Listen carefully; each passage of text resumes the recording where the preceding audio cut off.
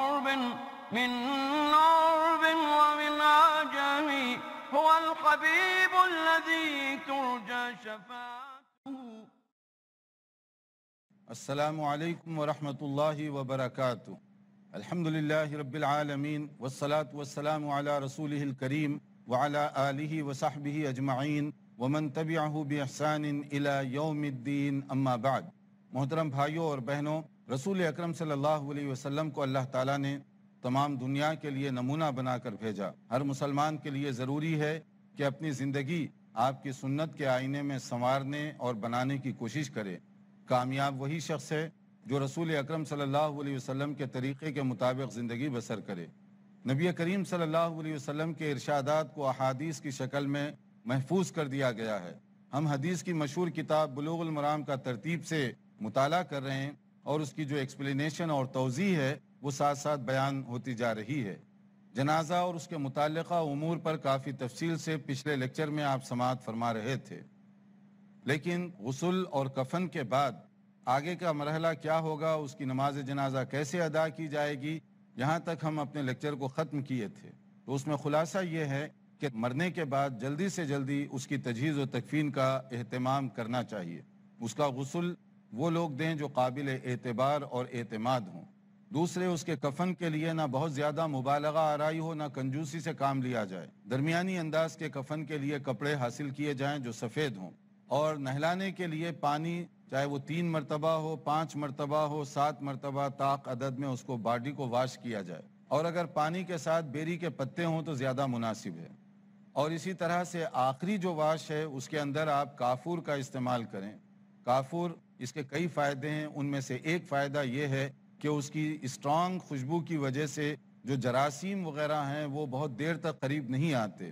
تو یہ ساری اس کے اندر حکمتیں ہیں. اور ویسے سنت پر عمل کریں تو ہر جگہ اس کے فائدے ہوں گے.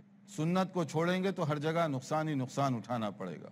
اب آپ دیکھیے کہ بعض اوقات ایسے ہوتا ہے کسی کا انتقال ہو گیا، آپ اس کی نماز جنازہ غائبانہ پڑھنا چاہتے ہیں تو پڑھ سکتے ہیں یا نہیں پڑھ سکتے. اس کے لیے یہاں پر ایک حدیث نقل کی گئی ہے اور یہ واقعہ بھی بہت ہی صحیح ہے. صحیح بخاری اور صحیح مسلم کا یہ واقعہ ہے کہ نجاشی بادشاہ کا جب انتقال ہوا، جن کا نام اسحمہ تھا، ان کا جب انتقال ہوا حبشہ میں، جب نبی کریم صلی اللہ علیہ وسلم کو اطلاع ملی تو آپ نے مدینہ منورہ میں ان کے لیے نماز کا اہتمام کیا، جبکہ ان کی باڈی کہاں تھی؟ حبشے میں تھی. تو اس کا معنی کیا ہوا؟ غائبانہ نماز جنازہ پڑھی جا سکتی ہے. اس کی اپنی شرائط ہیں، اس کا اپنا انداز ہے، لیکن پڑھی جا سکتی ہے، جو نبی صلی اللہ علیہ وسلم کے اس عمل سے ثابت ہوتا ہے. جیسے ان النبی صلی اللہ علیہ وسلم نعى النجاشی فی اليوم الذی مات فیہ، جب نبی کریم صلی اللہ علیہ وسلم کو اطلاع ملی نجاشی کے وفات کی، جس دن ان کا انتقال ہوا تھا، وخرج بہم الی المصلی، تو نبی صلی اللہ علیہ وسلم عیدگاہ کی طرف روانہ ہوئے.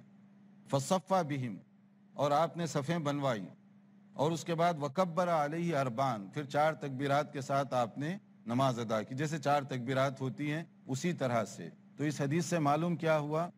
اس حدیث سے معلوم یہ ہوا کہ اگر غائبانہ آپ کسی کی نماز جنازہ پڑھنا چاہیں یا پڑھانا چاہیں تو پڑھ سکتے ہیں. جنازے کے سلسلے میں ایک اور بھی بات بتائی گئی. دیکھیے، آپ کی زندگی نیک اور اچھے لوگوں کے ساتھ گزرے تو مرنے کے بعد بھی فائدہ ہوگا. دنیا میں ہی نہیں، مرنے کے بعد بھی فائدہ ہوگا. کیسے فائدہ ہوگا؟ کسی کے جنازے میں 40 دیندار لوگ شریک ہوں، 40 دیندار لوگ جو توحید کو ماننے والے ہوں، تو اللہ تعالیٰ ان کی وجہ سے اس مردے کی بھی مغفرت فرما دے گا.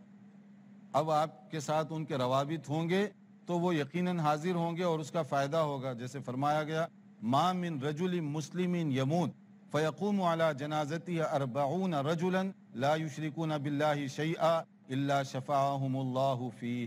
صحیح مسلم کی حدیث ہے، 40 ایسے توحید کو ماننے والے بندے جو شرک نہیں کرتے تھے.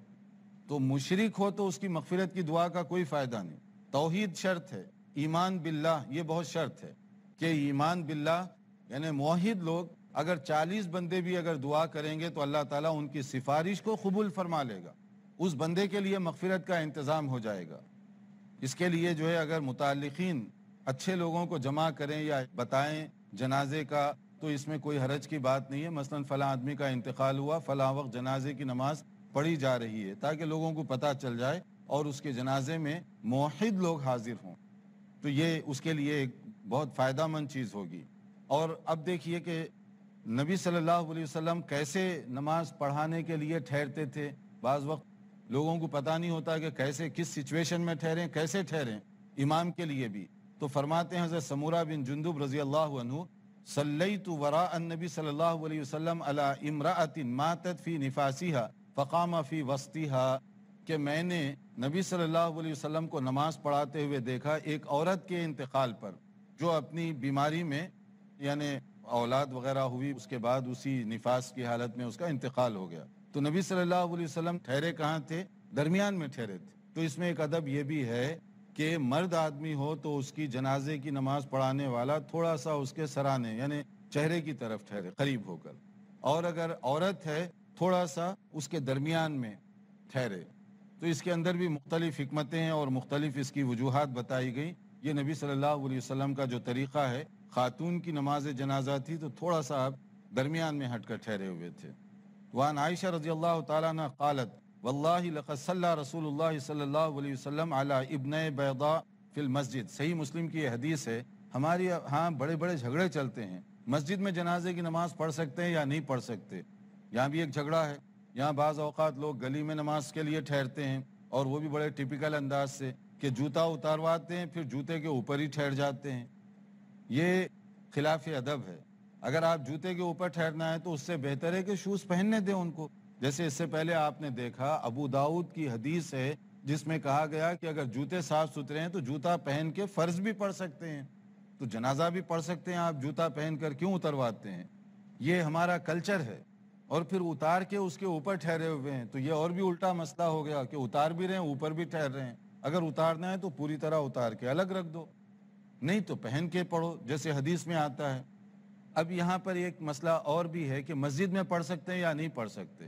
دیکھیے مسجد میں جنازے کی نماز ضرورتاً پڑھنے کی اجازت ہے۔ جیسے کہ یہاں بیضاء نامی ان کے 2 بچوں کا انتقال ہوا تو ان کی جنازے کی نماز کہاں پڑھی گئی؟ مسجد میں پڑھی گئی۔ صحیح مسلم کی حدیث ہے۔ تو مطلب ہے کہ مسجد میں بھی جنازے کی نماز پڑھی جا سکتی ہے۔ اگر کھلی جگہ ہو جہاں سارے لوگ جمع ہو سکتے ہیں تو وہ زیادہ بہتر ہے، لیکن اگر مسجد میں اس کا انتظام ہو تو اس کے لیے کوئی حرج کی بات نہیں۔ جیسے حضرت ابو بکر رضی اللہ عنہ کی نماز جنازہ کہاں پڑھی گئی؟ مسجد میں پڑھی گئی۔ حضرت عمر نے امامت کی، اور حضرت عمر رضی اللہ عنہ کا جب انتقال ہوا تو ان کی نماز جنازہ کہاں پڑھی گئی؟ مسجد میں پڑھی گئی۔ حضرت صہیب نے امامت کی رضی اللہ عنہم۔ تو یہ بڑے بڑے صحابہ کرام ہیں، بڑے بڑے صحابہ کی موجودگی میں یہ عمل ہو رہا ہے۔ تو اس کا مطلب یہ ہوا کہ مسجد میں بھی نماز جنازہ پڑھی جا سکتی ہے۔ اگر کھلی جگہ ہو، کھلا میدان ہو، لوگ زیادہ ہوں گے، آرام سے ٹھہر سکتے ہیں، پھر اس کے بعد میں جنازہ بھی رکھنے میں کوئی پرابلم نہیں ہوگا، لانے لے جانے میں بھی کوئی دشواری نہیں ہوگی، یہ اس کے اندر حکمتیں ہیں۔ لیکن اگر مسجد کے بجائے وہاں کوئی جگہ نہیں ہے تو مسجد میں بھی پڑھ سکتے ہیں، کوئی حرج نہیں ہے۔ اور مسجد میں پڑھنے کے لیے یہ جو ثبوت ہے ہمارے لیے یہاں موجود ہے۔ اب دیکھیے اب تیار ہو گیا، انتقال ہو گیا، کفن وغیرہ تیار ہو گیا، اب آپ جنازہ اٹھا لیے، اب مسجد میں یا نماز جنازہ کے لیے لاتے ہیں تو کتنی رکعت پڑھیں گے؟ جنازے کی نماز کیسے پڑھی جائے گی؟ سنت کا طریقہ کیا ہے جنازے کی نماز پڑھنے کا؟ ہمارے ہاں عموماً یہ ہوتا ہے کہ لوگوں کے انتظار میں گھنٹوں ٹھہرے ہوئے ہیں، جنازہ آ بھی گیا، تیار بھی ہو گیا، فلاں کا انتظار ہو رہا ہے، فلاں کا انتظار ہو رہا ہے، تو کئی کئی گھنٹے ٹھہر جاتے ہیں، اور جب اصل جنازے کی نماز شروع ہوتی ہے تو 2 منٹ میں ختم۔ یعنی جنازے کی نماز اس کے سفر آخرت پر روانہ کرنے کا سب سے اہم ذریعہ ہے، سب سے اہم ذریعہ، کیونکہ اب اس کے بعد تو وہ جا رہا ہے، دنیا چھوڑ رہا ہے، اب آپ اس کو آخری منزل کی طرف بھیج رہے ہیں، اس وقت اس کے لیے مغفرت کی دعا کرنے کا سب سے بہترین موقع ہے۔ اس کو تو آپ 2 منٹ میں نکال دیے، جیسے کہ کوئی تنگ پڑے ہوئے ہوتے ہیں کہ بس جنازہ شروع ہوا ختم ہوا، اور پہلے آدھا گھنٹہ ادھر ٹھہرے رہے ادھر ٹھہرے رہے، کیا فائدہ ہوا اس کا؟ جنازے کی نماز انتہائی آرام سے پڑھنے والی نماز ہے، اس میں زیادہ سے زیادہ دعائے مغفرت کی ضرورت ہے۔ آگے دیکھیں گے نبی صلی اللہ علیہ وسلم نے ایسی دعا فرمائی کہ جو صحابی پیچھے جنازہ پڑھ رہے تھے انہوں نے یہ خواہش کی کہ نبی کی دعا کو سن کر میرے دل میں یہ حسرت ہوئی، کاش میرے بھائی کی جگہ میری لاش رکھی ہوتی اور نبی صلی اللہ علیہ وسلم اتنی پیاری دعا میرے لیے کرتے۔ اب کیسی دعا تھی ہوگی؟ ان پہ اتنا اثر ہوا کہ اس بھائی کی جگہ میری موت ہو جاتی اور میری جنازے کی نماز نبی ایسے پڑھاتے۔ اگر جنازے کی نماز آپ 2 منٹ میں پڑھتے ہیں تو وہ مقصد تو حاصل نہیں ہوا۔ تو اس کا معنی کیا ہے کہ یہ بھی ہم خانہ پوری کے لیے جیسے کرتے ہیں نا، روٹین پوری کرنا، روٹین نہیں ہے یہ، اس کو آخری سفر پر روانہ کرنے کے لیے اطمینان کے ساتھ پڑھنے والی نماز ہے۔ جیسے بتایا گیا کان زید بن ارقم یکبر علی جنائزنا 4، ہمارے جنازوں کی جو نماز پڑھی جاتی تھی کتنی تکبیرات کہی جاتی تھیں؟ 4 تکبیرات۔ وَأَنَّهُ كَبَّرَ عَلَى جَنَازَةٍ 5، ایک موقع پر انہوں نے 5 تکبیرات سے بھی نماز جنازہ پڑھائی۔ فَسَأَلْتُهُ فَقَالَ كَانَ رسول اللہ صلی اللہ علیہ وسلم يُكَبِّرُهَا، تو میں نے ان سے پوچھا یہ 5 تکبیرات کا، تو انہوں نے کہا کہ نبی صلی اللہ علیہ وسلم سے یہ ثابت ہے۔ تو اس کا معنی یہ ہوا 4 بھی اور 5 بھی۔ لیکن اگر بعض لوگ جانتے نہیں ہیں، وہاں پر ایک تو افسوس ہوتا ہے مرنے والے کا، دوسرے جنازے میں گڑبڑ ہو جائے تو ایک شور مچ جائے گا، تو وہ شور اور فتنے اور فساد کو دبانے کے لیے صرف 4 تکبیرات کہی جائیں جس کو لوگ جانتے ہیں تو وہ ایک بہتر شکل ہے۔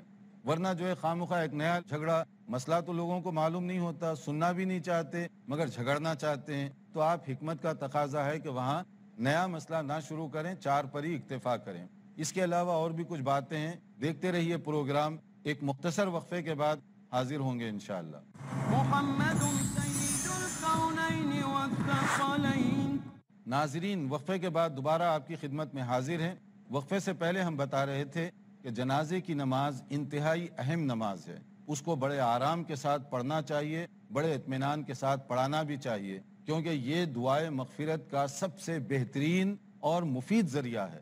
اس کو جو ہے اطمینان کے ساتھ ادا کیا جائے تو یہ زیادہ بہتر ہے۔ اب دیکھیے رسول اکرم صلی اللہ علیہ وسلم کیسی دعائیں فرمایا کرتے تھے، ان میں سے 1-2 دعاؤں کا علامہ ابن حجر عسقلانی رحمۃ اللہ علیہ نے اپنی انتخاب حدیث بلوغ المرام میں اس کا تذکرہ کیا ہے۔ کس انداز سے فرماتے ہیں کہ صلی رسول اللہ صلی اللہ علیہ وسلم علی جنازۃ، نبی صلی اللہ علیہ وسلم نے ایک موقع پر جنازے کی نماز ادا کی، فحفظت من دعائہ، تو میں نے آپ کی یہ دعا یاد کر لی۔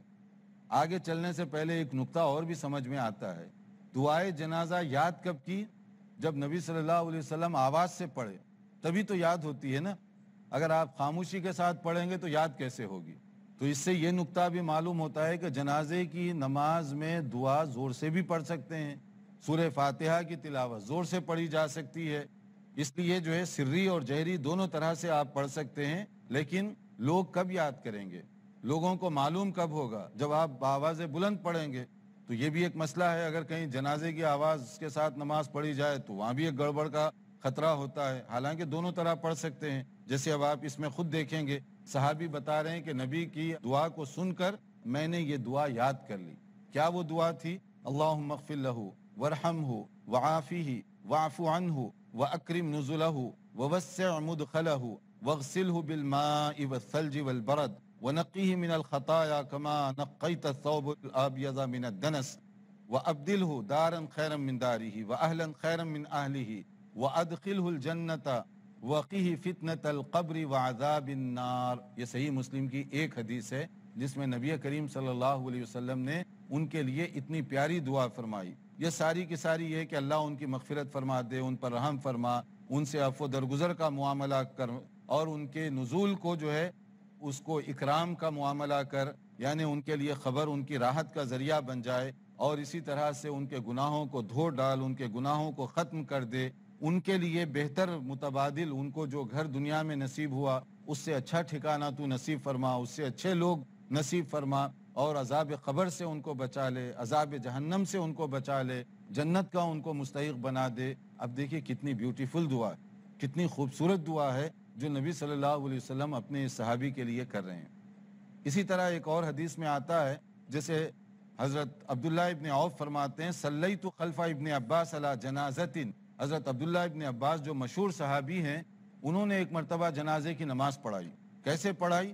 جنازے کی نماز پڑھاتے ہوئے فقرأ فاتحۃ الکتاب، سورہ فاتحہ بھی اس میں پڑھی زور سے، فقال لتعلموا انہا سنہ، پھر اس کے بعد کہا کہ میں نے یہ اس لیے پڑھی ہے تاکہ تمہیں معلوم ہو کہ یہ سنت کا طریقہ ہے۔ صحیح بخاری کے الفاظ ہیں، یعنی دونوں مسئلے اس میں کہ جنازے کی نماز میں بھی سورہ فاتحہ پڑھی جائے گی، دوسرے یہ ہے کہ اگر چاہیں تو سورہ فاتحہ بآواز بلند پڑھیں گے، تبھی لوگوں کو معلوم ہوگا نا کہ کیا پڑھ رہے ہیں آپ. اور تعلیم کی غرض سے اگر اونچی آواز سے پڑھی جائے تو اور بھی زیادہ ٹھیک ہے، تاکہ لوگوں کو بھی پتہ چلے کہ جنازہ کیسے پڑھتے ہیں، اس میں کیا کیا پڑھا جاتا ہے، کیا اس کا طریقہ ہے. تو اس حدیث کے مطابق سورہ فاتحہ جنازے کی نماز کے اندر پڑھنی چاہیے، اور صحابہ کرام رضوان اللہ علیہ مجمعین ان کا اس میں عمل رہا ہے کہ کس طرح سے وہ جنازے کی نماز ادا کیا کرتے تھے. اب آگے دیکھیے، نبی صلی اللہ علیہ وسلم کچھ اور بھی دعائیں پڑھتے تھے. ہم لوگ اصل میں کیا ہوتا ہے، ایک دعا یاد کر لیے نماز کی بھی جنازے کی بھی تو وہ بہت بہت ہو گیا، اس سے آگے جانے کی ہم کوشش نہیں کرتے، اس لیے کہ بچپن میں جو دعائیں ہمیں سکھائی گئیں اس کے آگے بڑھنا ہی نہیں چاہتے. اب دیکھیے نبی صلی اللہ علیہ وسلم کی ایک اور دعا، کان رسول اللہ صلی اللہ علیہ وسلم اذا صلی علی جنازۃ یقول، نبی کریم صلی اللہ علیہ وسلم جب جنازے کی نماز پڑھاتے تو یہ دعا بھی کرتے تھے. ایک دعا وہ گزری، دوسری اللہم اغفر لحینا ومیتنا، عام طور پہ لوگ یہ دعا پڑھتے ہیں، وشاہدنا وغائبنا وصغیرنا وکبیرنا وذکرنا وانثانا، اللہم من احییتہ منا فاحیہ علی الاسلام ومن توفیتہ منا فتوفہ علی الایمان، اللہم لا تحرمنا اجرہ ولا تفتنا بعدہ. یہ بھی صحیح مسلم کی الفاظ ہیں. اس میں بھی دیکھیے بہت ہی پیاری دعا، بہت ہی پیارا اس کا ترجمہ ہے کہ نبی صلی اللہ علیہ وسلم دعا کرتے ہیں، الہی ہمارے جو زندہ لوگ ہیں، جو مردے ہیں، ہمارے جو حاضر ہیں، جو غائب ہیں، ہمارے جو چھوٹے ہیں، ہمارے جو بڑے ہیں، ہمارے مرد، ہمارے عورتیں، سب کی مغفرت فرما دے. یا اللہ تو ہی بخشنے والا ہے، ان سب کی تو بخشش فرما دے. ہم میں سے جسے تو زندہ رکھ، اسلام کی حالت میں زندہ رکھ، اور اگر موت آئے خاتمہ بالخیر ہو، ایمان کی حالت میں ہو، اور ہمیں اجر و ثواب سے اس کے محروم نہ کرنا، اس کے بعد فتنہ اور آزمائش میں نہ ڈالنا وغیرہ. نبی صلی اللہ علیہ وسلم اس طرح کی دعائیں بھی کیا کرتے تھے. تو یہ جنازے کی دعاؤں کے بارے میں کچھ کوٹیشنز ہیں. اب میں نہیں پوچھنا چاہوں گا کہ بھئی آپ کوئی ہاتھ کھڑا کرے پھر وہ دعاؤں کو آپ دہرائیں، مجھے یقین ہے کہ اکثر لوگوں کو یاد ہوگی، اگر نہیں بھی یاد ہے تو یاد کر لیجیے، کیونکہ یہ جو جنازے کی دعائیں ہیں آج ہم کسی کے لیے پڑھ رہے ہیں تو نہیں معلوم کہ کل ہمارے لیے کون کون پڑھے. اگر ہم کو بھی یاد نہ ہو تو دوسرے جو ہمارے لیے پڑھیں گے ان کو بھی یاد نہ ہو تو کیا فائدہ ہوگا. اس کے لیے آپ جنازے کی کم سے کم یہ دعائیں درد دل کے ساتھ پڑھنے کی ہیں، خلوص کے ساتھ پڑھنے کی ہیں، تاکہ اس کا فائدہ ہو سکے. ایک اور مسئلہ ذہن میں رکھیے، انتقال ہونے کے بعد غیر ضروری انداز سے ڈیلے کرنے کی اجازت نہیں ہے. ان کا انتظار، ان کا انتظار، کبھی کبھی باڈی کو رکھے ہوئے 2 دن انتظار ہو رہا ہے. کیا ہے، بیٹی آ رہی ہے، بیٹا آ رہا ہے، فلاں دوست آ رہا ہے، تو یہ چیزیں درست نہیں ہیں. جلدی سے جلدی دفن کرنے کی کوشش کیجیے. حدیث میں حکمت اس کی بتائی گئی. اگر وہ نیک آدمی ہے تو اللہ تعالیٰ کے پاس اس کی نعمتیں انتظار میں ہیں، آپ جلدی کیجیے تاکہ وہ اپنی نعمتوں میں جائے. اور اگر نیک نہیں تھا تو آپ ایک بوجھ اپنے اوپر رکھے ہوئے ہیں. دونوں صورتوں میں جلدی کرنے کا حکم دیا گیا. تدفین کے مسئلے میں جلدی سے جلدی، جو آگے الحمدللہ، اور اگر جس کو اطلاع نہ ملی بعد میں آپ بتاتے رہیں ان کو، لیکن ایک جنازہ بر وقت ادا کرنا چاہیے. اس میں کئی حکمتیں ہیں، یعنی میں نے جیسے کہا سنت پر عمل کرنے کے کئی فائدے ہیں. حکمت کیا ہے؟ جنازہ بر وقت ہو جائے، گھر والوں کو، متعلقین کو اس کی وجہ سے بڑا سکون ملتا ہے. اگر آپ جنازہ باڈی رکھے ہوئے ہیں، بچے بھی پریشان، گھر والے بھی پریشان، دوست احباب بھی پریشان، اور سب کے کاروبار معطل، جو کچھ ہوتا ہے. اس لیے دیکھیے حکمت یہ ہے کہ جلدی اگر کریں گے تو اس کا ہمیشہ فائدہ ہی ہوگا. نبی صلی اللہ علیہ وسلم نے فرمایا اسرعوا بالجنازہ فإن تک صالحة فخیر تقدمونها الیہ وإن تک سوا ذلك فشر تضعونه عن رقابکم. صحیح بخاری اور صحیح مسلم کی حدیث ہے. کوشش کریں کہ جنازہ جلدی سے جلدی ہو تاکہ نیک ہو تو اس کو اس کا فائدہ ملے گا، برا ہوگا تو آپ کیوں جو ہے ایک بوجھ کو اٹھائے ہوئے ہیں. پھر اس میں جو حکمتیں میں نے بتائی ہیں ان حکمتوں کو بھی آپ سامنے رکھیں تاکہ اس کا میکسیمم بینیفٹ لے سکیں. یہ ہے جنازے کا مسئلہ. اور اگر کوئی آدمی جنازے کی نماز میں شرکت کرے تو اس کو ایک پہاڑ کے برابر ثواب ملے گا، اور اگر تدفین کے موقع پر بھی ساتھ ہوگا 2 پہاڑوں کے برابر ثواب ملے گا. صرف جنازے کی اگر آپ جو ہے شرکت کرتے ہیں، نماز پڑھ کر واپس آ گئے تو 1 پہاڑ کے برابر ثواب لے کر آئے. تو یہ بھی نبی صلی اللہ علیہ وسلم کا فرمان ہے. جیسے آپ نے فرمایا من شہید الجنازہ حتی یصلی علیہ فلہ قیرات، اسے 1 پہاڑ کے برابر، صرف جنازے میں اٹینڈ کرے، نماز جنازہ ہو گئی، واپس اپنے گھر آ گئے، 1 پہاڑ کے برابر ثواب. ومن شہید حتی تدفن فلہ قیراتان، اور اگر جو جنازے کی تدفین تک ساتھ رہا تو 2 پہاڑ لے کر واپس آئے گا، جو بڑے بڑے 2 پہاڑوں کے برابر اس کو ثواب ملے گا، جیسے بخاری اور مسلم کی حدیث میں بتایا گیا۔ یہاں اب دفن کے بہت سارے مسائل ہیں اور دفن کے بعد کے بھی بہت سے مسائل ہیں جو آئندہ لیکچر میں ہم بیان کرنے کی کوشش کریں گے انشاءاللہ تعالی۔ یہاں پر آپ کا کوئی اگر سوال ہو جو ابھی تک جو حصہ ہم پڑھ چکے ہیں، جی آپ کچھ پوچھنا چاہتے ہیں؟ جی السلام علیکم۔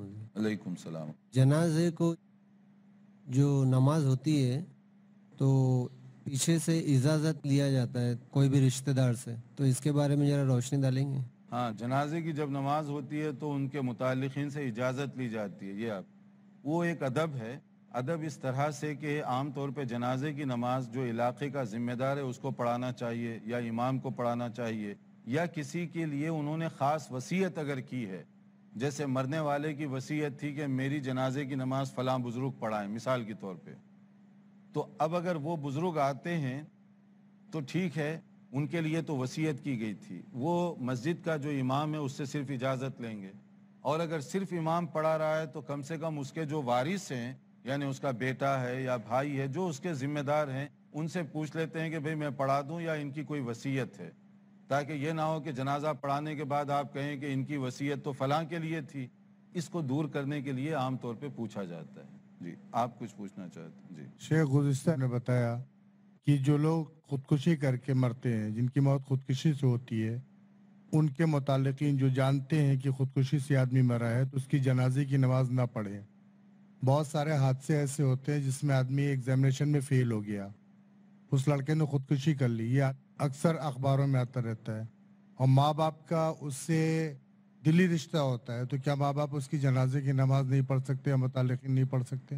ہاں، خودکشی کے بارے میں کہ اس کی ماں باپ نماز پڑھیں یا نہ پڑھیں، ہم نے کہا کہ جو لوگ ذمہ دار ہیں دینی طور پر، جن کا اچھا اثر ہے، وہ نہ پڑھیں، باقی لوگ پڑھ سکتے ہیں، ماں باپ پڑھیں، اور جو دوسرے اس کے دوست وغیرہ پڑھنا چاہیں تو وہ پڑھیں، لیکن مسجد کے اندر کوئی بڑا امام ہے جو ذمہ دار ہے، لوگوں پہ اس کا اچھا اثر ہے، تو وہ نہ پڑھے، باقی لوگ پڑھ سکتے ہیں۔